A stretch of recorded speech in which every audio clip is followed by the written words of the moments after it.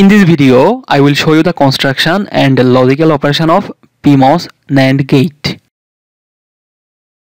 PMOS NAND gate, that means I will use P-type enhancement Mosfet to construct the logic gate. As this will be a NAND gate, therefore, if at least one of the inputs is at logic 0, our output will be at logic 1. Now see, the construction and logical operation of PMOS NAND gate is quite similar to the structure and logical operation of NMOS NAND gate, except we will use P-type enhancement MOSFET to construct the logic circuit and we will use negative logic. When I was talking about NMOS NAND gate, to specify logic 0, I have applied 0 volt, and to specify logic 1, I have applied 5 volt. But PMOS NAND gate will use negative logic. To specify logic 0, we will use 0 volt. That means that terminal will be directly grounded. And to specify logic 1, we will apply minus 5 volt. See here, if I have to apply logical 1 at the input A terminal, I will take a voltage source or battery, something like that, and I will connect the negative terminal at the A terminal and positive terminal at the ground terminal, and that will give us negative or minus 5 volt or logic 1 at that terminal. Or I can use a negative pulse like this, whose 0 volt will indicate logic 0 and minus 5 volt will indicate logic 1. Okay, see, this is the structure of PMOS NAND gate. Here you will see we will have total 3 transistors, Q1, Q2 and Q3. All of them are P-type enhancement MOSFET. We will indicate the P-type MOSFETs by indicating the arrow in the inward or inner direction. Okay, now see, the transistor Q1 is known as loading MOSFET, and you will see transistor Q1 will always be in on state. Loading MOSFET, that means its channel will provide a resistance of around 100 kilo ohm when it will be in on state. We will fabricate the transistor Q1 such that its on state resistance is around 100 kilo ohm. The transistor Q2 and Q3 will be known as switching MOSFET.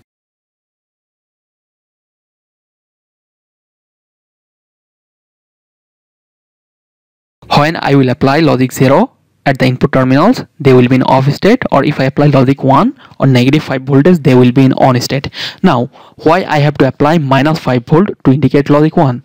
See, the threshold voltage of a P-type MOSFET is a negative quantity, and to turn on the P-type MOSFET, I have to apply a voltage that is more negative than the negative threshold voltage. Therefore, usually the negative threshold voltage of a P-type MOSFET is around minus 1 volt. To turn on the transistor, I will apply minus 5 volt. Therefore, it will be our logic 1. See here, to indicate logic 0, we are applying 0 volt, and to indicate logic 1, we are applying minus 5 volt. So I can say that PMOS logic will use negative logic, because here the logic 0 voltage is greater than the logic 1 voltage. Now look here, we are applying minus 5 volt at this terminal. That means the negative terminal of 5 volt source is connected here and the positive terminal is connected here.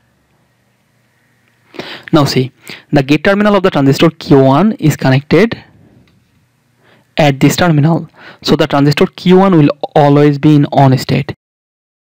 And we fabricate the transistor Q1 such that its channel resistance is always 100 kilo ohm when it is in on state. So I can replace the transistor Q1 with a resistance of 100 kilo ohm.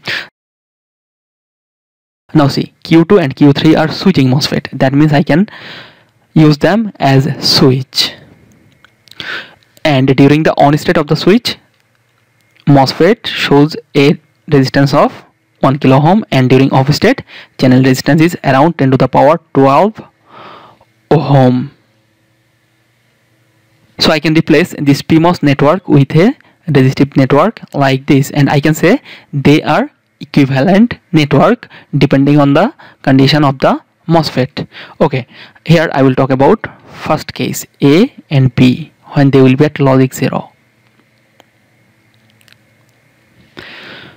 A is at logic 0, that means I will apply 0 volt, that means this terminal is connected to ground. B is at logic 0, that means I will connect this terminal to ground terminal. Now see, Q2 is in off state because of logic 0. So the off state resistance will be 10 to the power 12 ohm.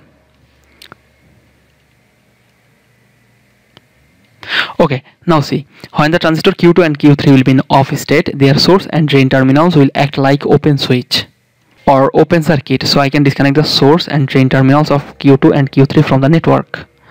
See, I have disconnected the source and drain terminals. That means I can disconnect the two ends of the R2 and R3 from the network. Now see, what will be our output voltage VO here.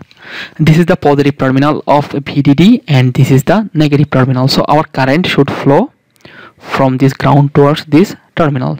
So ID should be in this direction, but you will see there will be no close path from this terminal to this terminal. So in the circuit ID will be equal to 0. As ID will be equal to 0, ID R1 voltage across this resistor will be equal to 0. That means from this terminal to this terminal voltage will be 0. So here I will get a voltage VO equal to minus 5 volt between this terminal to ground terminal. Therefore it will be logic 1 in case of PMOS NAND gate. So for 0 0 I will get logic 1. Now consider the second case when A will be at logic 0. That means this terminal is directly grounded. B will be at logic 1. That means I will apply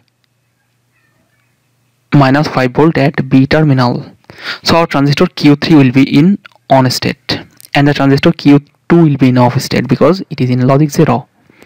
So off state resistance or the channel resistance will be 10 to the power 12 ohm and this channel resistance will be around 1 kilo ohm. As the transistor Q2 is in off state, its source and drain terminals will act like open switch. So I can disconnect the two ends of R2 from the given network. See, as this portion of the circuit is open circuit, therefore there will be no current flow between this terminal to this terminal.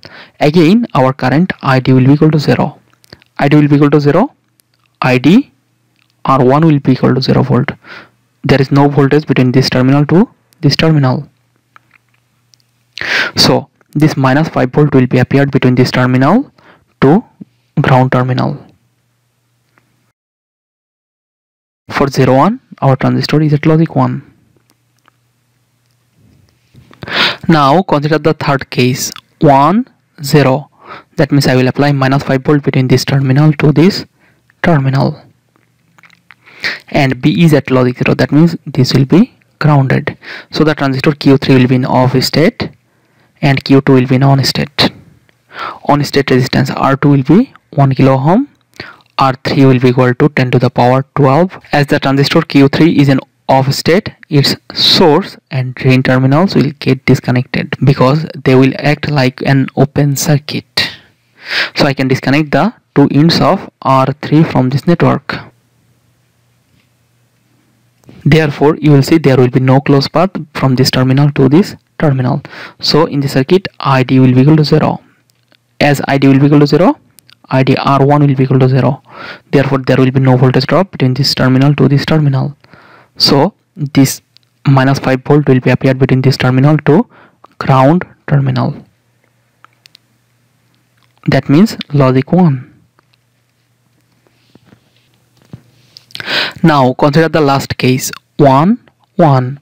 That means minus 5 volt will be applied between this terminal to ground and this terminal to ground. Okay, Q2 and Q3 both of them will be in on state. Therefore the channel resistance will be 1 kilo ohm. 1 kilo ohm. Here you will see we will apply minus 5 volt between this terminal to this terminal and we are calculating output voltage between this terminal to this terminal. We can easily calculate that using voltage divider rule. if I apply voltage divider rule, our output voltage will be equal to 2 kilo divided by 100 plus 2 kilo into minus 5. This should be around minus 0.098 volt, which will indicate a voltage clearly near to 0 volt. So our output will be at logic 0. So this will be our PMOS NAND gate. For 0 0, output will be 0. Okay, that's it. Thank you.